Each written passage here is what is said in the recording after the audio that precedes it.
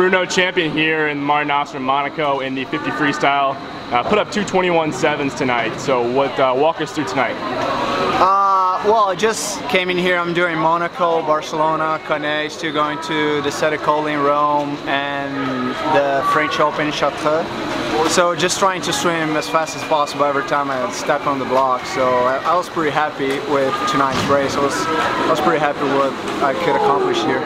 So you don't plan on going back to Auburn before World Champs? I might spend 2 weeks tapering there before going to Worlds. Just come back home, change the laundry in the suitcase, and chill a little with the family before going all out to Worlds. Yeah. So what's that been like with small pro group, but building back up in Auburn with Brett?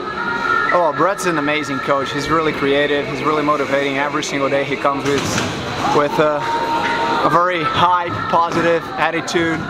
He's a really extra guy and always with something new. I've been swimming with Brett for 4 years and I never did the same set twice. So it's amazing to work with him. So I love all the things he puts on his Instagram videos. He got the chains around the waist. Yeah, we need to advertise kids don't try this at home because I have a lot of athletes here talking to me like, hey, you got to stop doing that because my coach is going crazy. He's making us do that 4, 3, 5 times a week. So I think we need to rethink about it. Putting on double racks, you don't recommend that to kids? To kids, definitely not.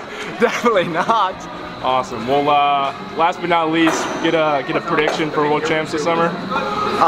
Well, I don't really like predictions. I mean, as I told you in the beginning, I'm just trying and mentalizing, swimming as fast as I can every time I step on the block. So I think I've been doing a pretty good job so far.